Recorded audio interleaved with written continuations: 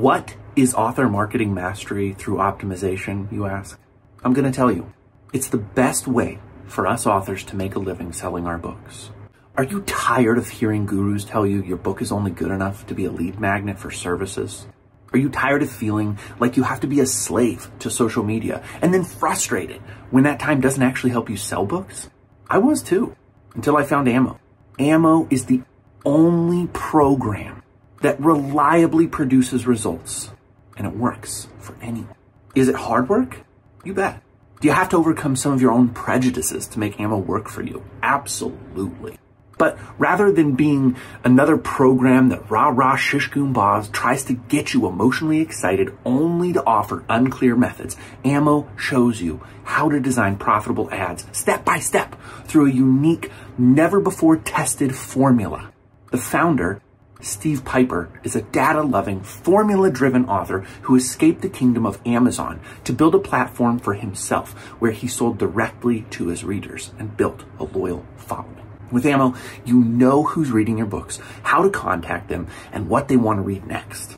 If you've always been frustrated with Amazon's wall of mystery, of not knowing who's reading your books, of losing 50 to 70% of the hard-earned money you make through book sales, Ammo solves all of those problems by putting you in the driver's seat and showing you how to fulfill your books directly to your readerships. Click the link in the show notes to learn more.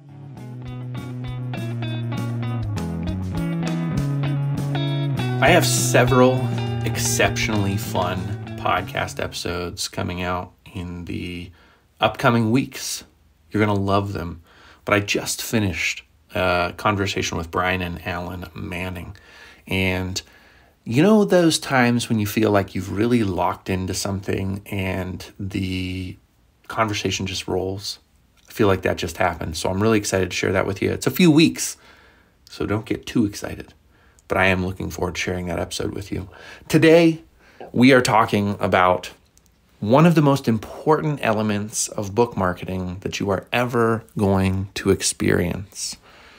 You might not know how important it is until you've experienced utter and complete failure because of it. But listen closely, because today we're going to talk about how your unconscious self-sabotage will stop you from selling books. That's right. You are unconsciously sabotaging your own success. And I'm going to prove it to you, and I'm going to show you how to stop doing it. So stay tuned.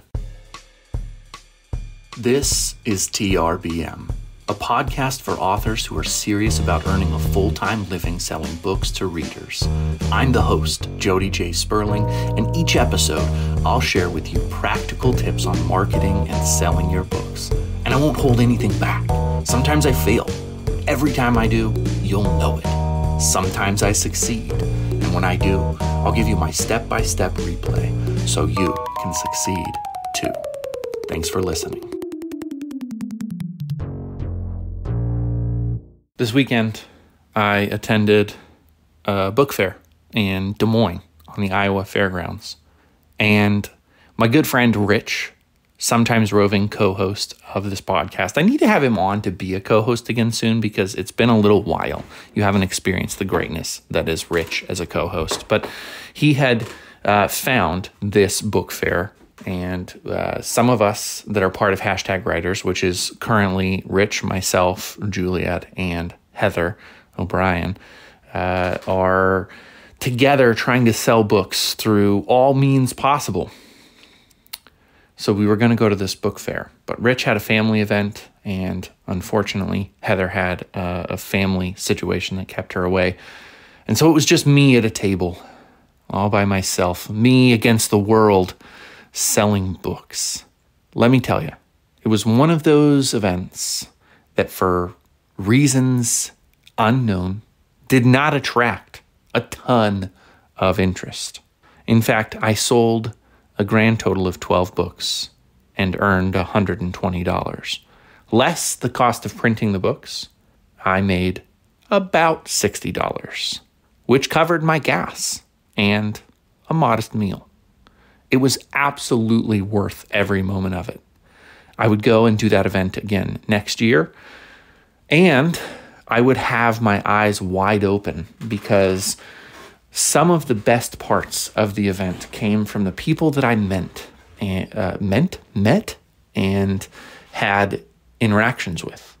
You might be listening to the podcast for the first time because I met you and invited you to listen in for this episode of the podcast. And so I want to make sure I deliver the goods for everybody who's new listening to the podcast, as well as everybody who's been listening to the podcast and wants to sell more books. What did I learn? What can I pass on to you that will help you sell more books? Well, what I learned is really important, and I've been guilty of it myself at times. You have to, absolutely must believe in your books. One of my friends, she was the first person to greet me coming in the doors. I'd never been to the event before. I didn't know exactly how to set up. And because Rich had signed up, I wasn't getting the emails that I needed to in order to know what was going on.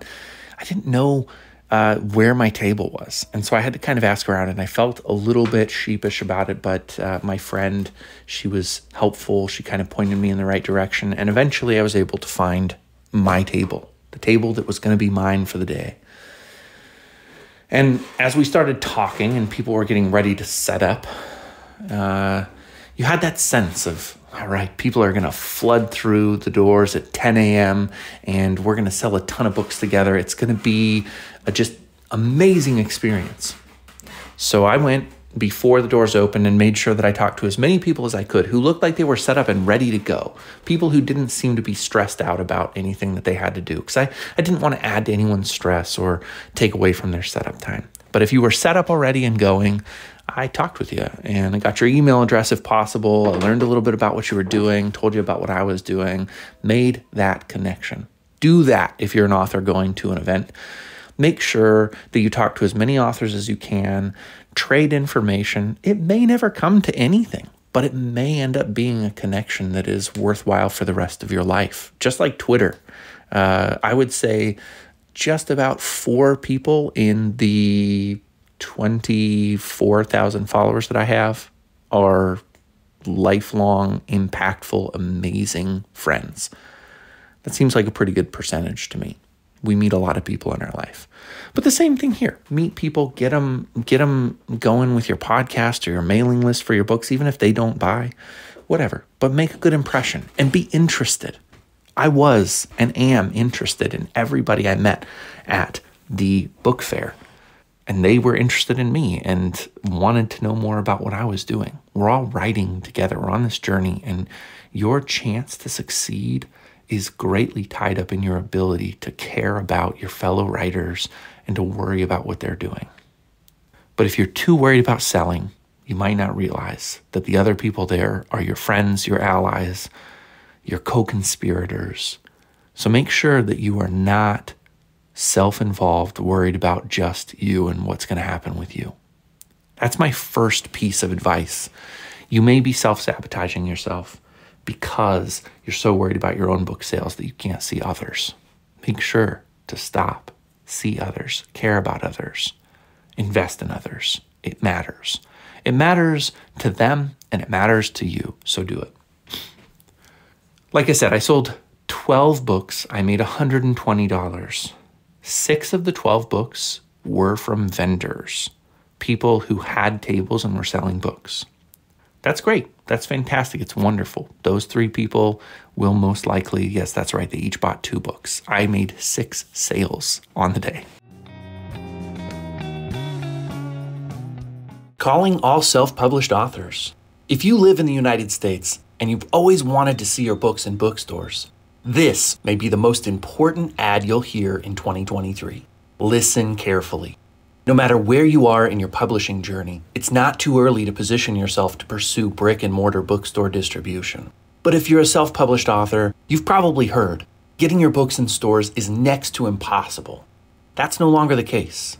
For just $5, you'll receive a lifetime membership to the Self-Published Author Co-op. When you join, you'll have access to a members-only community with a detailed roadmap on how to get your books ready for bookstore distribution. Joining our community does not guarantee bookstore distribution, as there's a limited availability each month to be a featured author. And that's why the cost of a lifetime membership is less than a cup of coffee. Whether you're just about to publish your first book or you're selling thousands of copies a month, if you don't have your books in bookstores, the Self-Published Author Co-op is the easiest, most efficient way to get national distribution of your books. Click the link in the show notes to join now. Those 3 people will possibly be readers of my books for the long haul because I'm a writer and I still read a ton. 3 of the sales I made were from guests that walked through the doors and were interested in the kind of books that I was writing. I think on the day, about 20 people came through. And I will admit that I probably could have had more sales had I fully believed that my books were great. The problem is that there's a part of me that is afraid that the high level of adult language, the F-bombs and SH bombs and adult themes like murder and, other stuff could turn people off. And so I think there's a part of me that fears, and maybe I didn't sell the way I could have if I would have believed that my books would leave people better off than when they came. But to contrast that, there was a gentleman just across the aisle from me. He may be listening to this podcast right now. He had one of the most captivating book covers that I have seen in a long time. It just was perfectly made. It really spoke to the genre. It spoke to so much. I was really impressed. And I went and talked with him and we had some conversations. And it quickly became evident that he'd been burned in life, a lot like me. He hadn't had the success that he expected.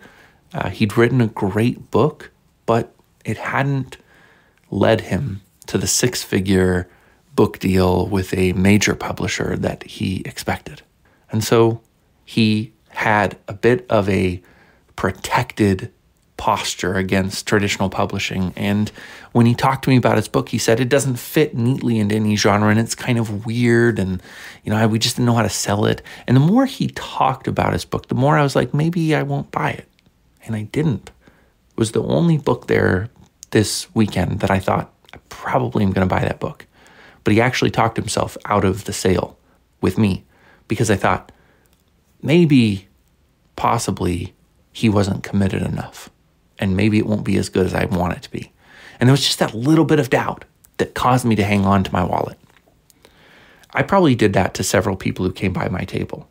My pitch is magical adventures with dark humor and a twist of magic. And that really roped a lot of people in.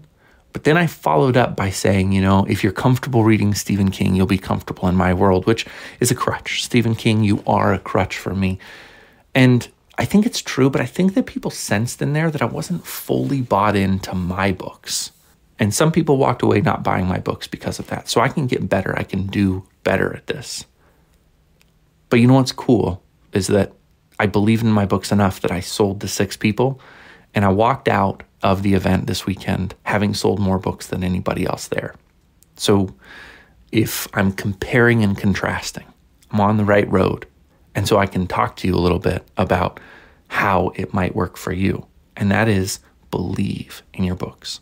The more you believe, the more you will sell. And the more you sell, the better chance you have of creating superfans, people who are going to love your books for the long haul. And that's all you need. You don't need 1 million readers. You need 1,000 readers who will always buy your next book. Because if you are committed to writing and you have 1,000 people who will always buy your next book, you will never want for food. You will never want for clothing. You will never want for the good things in life. You might not be able to go to Machu Picchu. You might not be able to fly first class. But with 1,000 people who love what you do, if you just keep doing you, it will be great. And if you hear the train in the background, yes, I'm in small town Oakland, Nebraska. The train is rolling through. I'm just a couple blocks away. It actually shakes my house when it goes past. It's amazing. I live in an old 1800s house. If you've been listening to the show for a long time, you already know this, but it's fantastic. I love this small town where I can write, where I can reflect on what makes books sell, and where I can share that with you. A couple other things that I would share with you about these events is believe you have something to offer. And the reason I say that is simply because if you do, then you'll want to capture anyone who walks through. You'll want to make sure that you have a way to connect with them and contact them and to start to build that relationship. So bring something with you where you can capture email addresses, names, and information about the people that you're going to meet. Get them signed up for the relevant email list and start to deliver value. I've been doing the 6-point Saturdays, and I'm going to continue to do that for the foreseeable future, where I just talk about 6 things that happen to me during the week.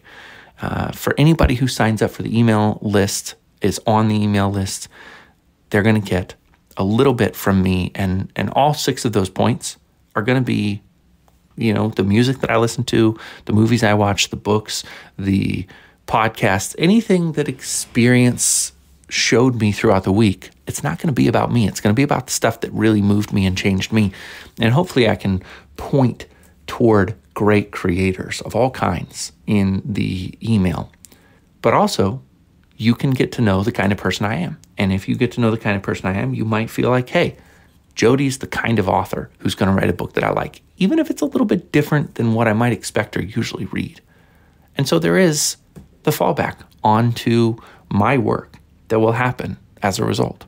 And I encourage you to understand that if your work is great, that it is great to lead people back to your work. I know this is a bit of a shorter episode for you this week, but I wanted to give you something that was hot off the presses, right on the top of my mind, and for you to know that if you've written a book and you believe in that book, go out with confidence. Don't second guess yourself. Pitch the book like it's the best thing that's ever been written. And if it isn't, in your mind, the best thing that's ever been written, do another round of edits. Nobody will fault you for taking a bit longer to make it everything you ever wanted. We'll talk to you again on Wednesday.